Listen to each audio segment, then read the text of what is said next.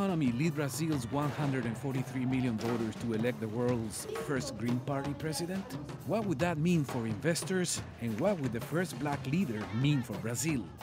Join CCTV for continuing coverage of Brazil's election 2014.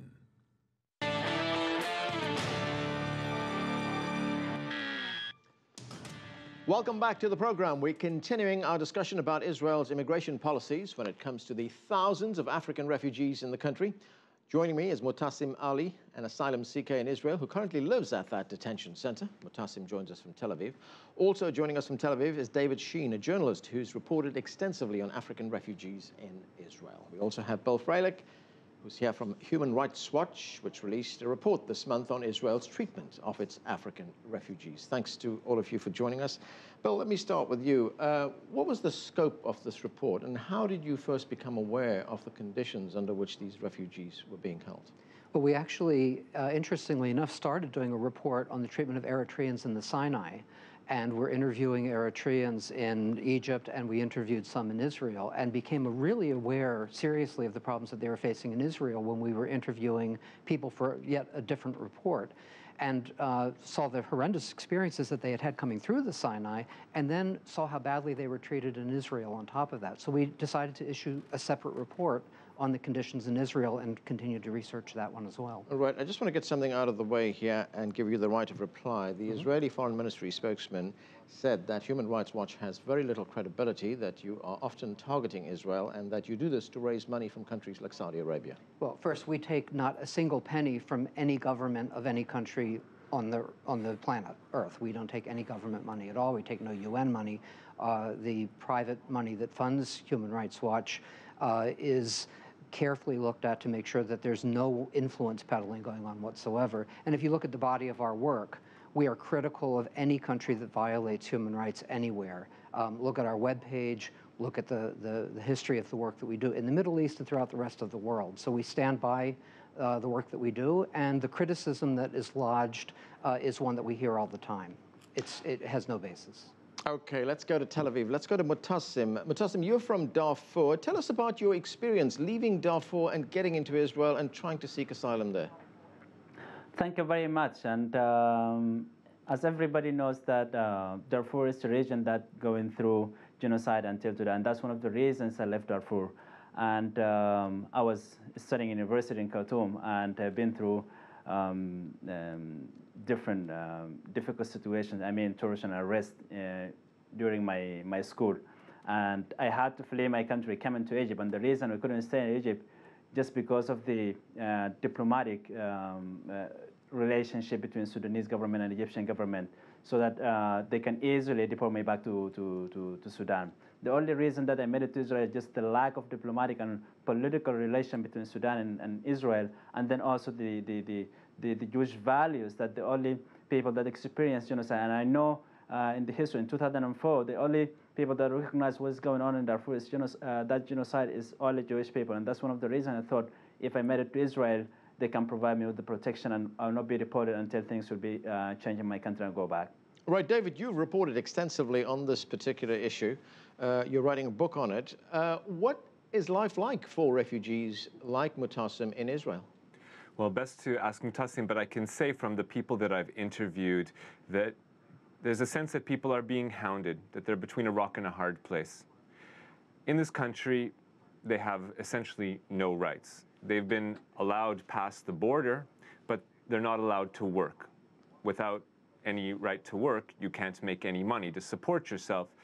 So there's a very gray area there, people working under the table, therefore being exploited, therefore also impoverished. So because people are forced to remain in poverty, it turns out that many of the asylum seekers from Africa end up living in impoverished neighborhoods, increasing the pressure on already dilapidated, impoverished neighborhoods, and thereby ramping up tensions between veteran Israelis and the newcomers. And it's a pretty typical divide and conquer tactic. Instead of the government dealing with its veteran Israeli population that's impoverished and raising their life conditions and allowing asylum seekers to do the same, the idea is pit one group against the other. And the way that it has done that, in addition to depriving asylum seekers of the right to work, is it's conducted an extensive incitement campaign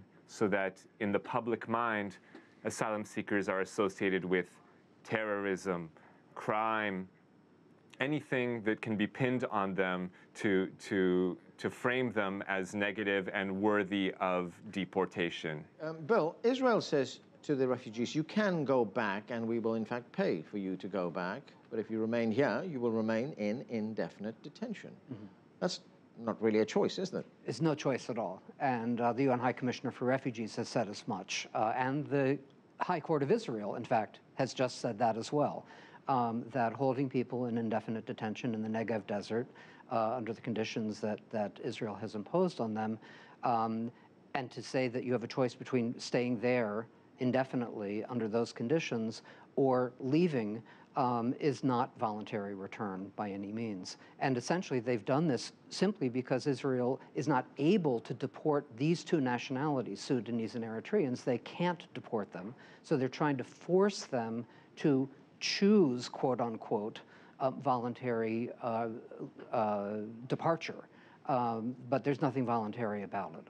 And they do that by making life very difficult for them. They make it miserable. In fact, that's the actual words of our report is to make their lives miserable, lock them up and make their lives miserable. Those are the words of Eli Yishai, who was the former Interior Minister of Israel, that basically said that's the policy that we're going to follow. Make their lives miserable so they will choose to leave the country. Okay, let's go to Mutasim. Mutasim, why are most people leaving countries like Sudan and Eritrea to go to Israel? Because, you know, on the one hand, we hear that people are seeking political asylum, they're seeking refugee status, but as we just heard from the Israeli government spokesman, he says most of the people are coming here because they want a better life. They're actually economic migrants, economic refugees. I mean, it's really very simple, you know, just to check the individual claims. I mean, we have very simple example. Myself, when I got to Israel first, I went to ask for asylum application form, and they told me for Sudanese we do not have that forms. We give that form for those who are vulnerable to deportation. For example, Ivorians, I mean from Ivory Coast, and Nigerians and Ghanaians. For Sudanese, you have a group protection. But I mean, after I insisted and I kept going to Interior Ministry day after another, they gave me in 2012. Think of it. I mean, after 2 years. I succeeded to receive RSD application form in 2012. Until today, there's no any decision about my case, and it's still calling me a migrant worker or an infiltrator. I mean, that argument is baseless, and they cannot claim it anymore. And we have many Sudanese and Eritreans all over the world, and most of them are being recognized as refugees. I mean, the refugees, when they get to Europe or America, they do not ask them what is happening in your country. They ask them, they just want to make sure to verify their identity, if there's the honesty came from Darfur or not. And I mean, it's strange for me that Israel keeps saying that Sudanese and Eritreans are migrant workers without checking on individual claims. Yeah. David, are there any indications on where Israeli public opinion stands on this? It's quite unfortunate, but the government's incitement campaign has worked to a great degree.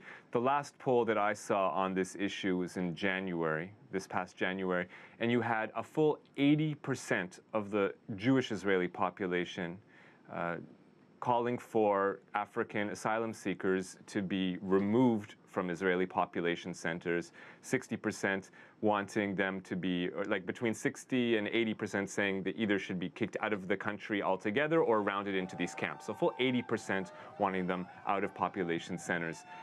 The government has been playing on people's fears. For some people, it's strictly that they want a country that is not just ethnically Jewish, but religiously Jewish, and actually the presence of non-Jewish people is offensive to them. To others, it's playing on some fear, some base fear that follows decades and centuries of anti-Jewish persecution, and now they've become afraid, paranoid that if the percentage of Jewish people in the population ever falls below a certain point, then inevitably they will become a persecuted minority. So it's the paranoia plus, on the other hand, supremacist views of some have coalesced into this cocktail of fear towards non-Jewish people. But I mean, the state of Israel is in the middle of Arabia. It's in the northeast quadrant of Africa. So this is the region that you live in. It's unrealistic and immoral, frankly, to say that you want a society that's depleted of non-Jewish people, of Arab people, of African people, of others. So, but these are the tropes that the government has been playing on, and clearly, after years and years, of using these same idea of creating a demographic threat, saying that a baby of a non-Jew is a demographic threat. It's taken hold, sadly, among the people, and this is the discourse that's widely accepted in the population, whereas in the United States or other places, there may be lots of racism. It's certainly a problem, and it needs to be tackled, but I would say that you'd probably find someone describing an immigrant baby as a demographic threat. I think that's beyond the pale of civilized discourse, where here mainstream politicians use this language, this vocabulary, and there's no repercussions. They're considered, that this is acceptable discourse here. Right, Bill, Israel is a signatory to a number of the conventions regarding refugees, regarding immigrants going into other countries. Can it, at this stage, face any kind of international sanction because of its policies? Well, the Refugee Convention is basically what's called self-executing. In other words, it's implemented through the national laws of the countries that have signed on to it and have bound themselves to it. So there's a certain deference given to countries to interpret their obligations under the convention. And in this case, it is the principle of non-refoulement, the principle that you cannot force a person to return to their country of origin. And essentially, the High Court in Israel has said that this is coercive, has said that this kind of indefinite detention is an affront to human dignity under the basic laws, which is the constitutional framework for Israel itself. So despite demagoguery, despite public opinion, the court has said the correct thing. And to have placed this on the foundation of human dignity, which of course applies to all people, regardless of their race, their nationality, whatever it may be. So in an instance like this now, where the High Court has ruled that that detention center is illegal, Israel has to shut it down or be in violation of its own law. Well, this is the second time the High Court has made exactly this ruling. I mean, they had a detention center, Sahranim, which is very close to the Holot residence center, and a year or so ago, the High Court ruled that this indefinite detention of people at Sahranim was, again, against the basic laws of Israel. So the government went around that and established the Holot Residency Center, saying that this is not really a detention center, it's a residency center, people can come and go. What they, of course, did was set it up in the middle of the Negev Desert, 65 kilometers from Beersheba, the closest town, and made people sign in 3 times a day, head counts, and had a 10 p.m. curfew. And the court said, no, this is really detention in all but name. And so now we're back to square one. The government is already, we're hearing voices from the Knesset and from the government itself, trying to figure out, okay, are there ways that we can get around this latest ruling? And I hope that this doesn't involve actually trying to change the basic law, the constitutional framework, on the fundamental question of human dignity, because that really is a foundation stone of law in the State of Israel, as it would be in other countries as well. And it's based on fundamental principles of human rights that apply to all human beings, regardless of their religion or their ethnicity or their background. Okay, gentlemen, we're going to have to leave it there. David Sheen, Mutasim Ali, and Bill Freilich with me in Washington. Thanks to all of you for joining us. That is it for this edition of The Heat. We'd love to hear from you, so please send us your questions, comments, and story ideas to theheat@cctv-america.com. And to continue the conversation, join us on Facebook at CCTV America. I'm Arnold Naidu in Washington, D.C. Thanks for watching.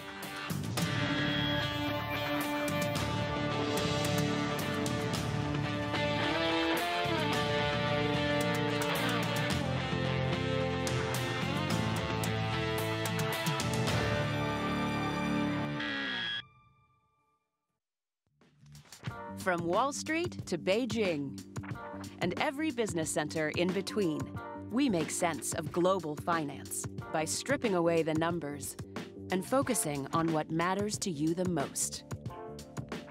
Biz Asia, America. We've got you covered.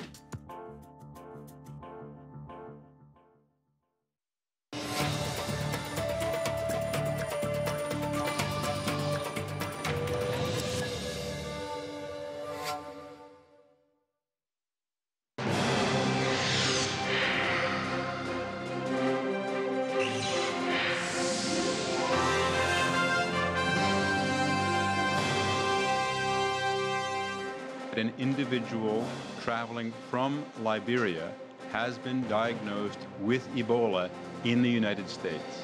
The U.S. diagnoses its first case of Ebola. A man in Texas tests positive for the virus.